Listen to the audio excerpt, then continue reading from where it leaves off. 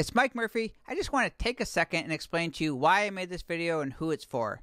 This video is for anyone using a Mac running High Sierra operating system. That's 10.13 operating system on a Mac or later.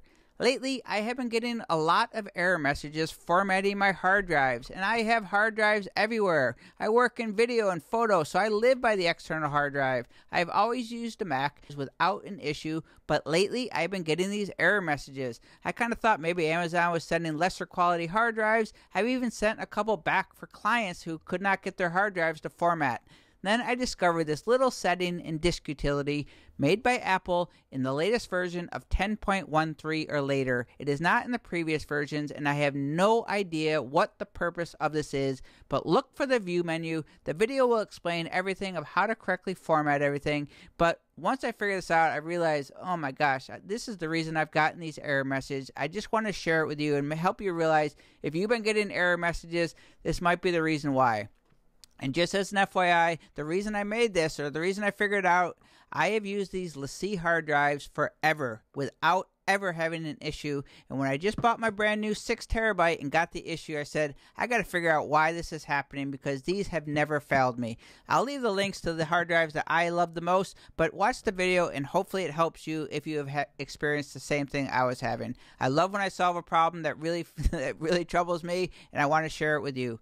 My name is Mike Murphy. Enjoy the video. If you have questions or need any help with it, please let me know. Cheers. Today's quick tip is in Disk Utility on Mac computers running operating system 10.13 or higher. You can find Disk Utility in the Applications folder. Scroll down to see Utilities, and you'll see it right here. You can also go into Finder under the Go menu, click on Utilities. It'll bring you to this exact menu. Disk Utility. This is the program that you use to format external hard drives. You can also run First Aid, or Repair Disk Permissions as it used to be called, and you can also partition hard drives. To format an external hard drive on a Mac using Disk Utility, select the drive that you want to format over here on the left side. Be sure, double check that you have the correct drive selected because formatting will erase everything on that drive. In fact, if you have multiple external hard drives, I often eject them before I do any reformatting. You can eject or unmount a drive by simply clicking this little eject button right here, okay? So have the correct drive selected, and you want to have the top entry selected. If you do not see 2 entries for a hard drive over here, you're probably using Mac OS Sierra 10.13 or later, so you want to make sure that you choose this little View menu and Show All Devices. You can also get to it up here, Show All Devices. That'll show the 2 entries. You want to make sure you have the top one selected, okay? So what we're going to do over here is now we're going to choose Erase. Again, this is going to erase everything on that drive. So when you're absolutely certain that you have the correct drive selected, you can pull this just to make sure you're reading it, okay? You want to choose Erase. Then it's going to give you some option here. You can name it. I'm going to name it the 2018 6 terabyte so I know which drive it is.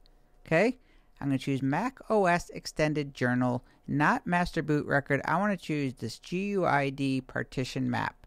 I'm going to choose Erase. That is going to erase everything. It's going to format it, and then it's going to mount it to my desktop. So here we go. I have the right one selected. I am ready to go. Hit Erase.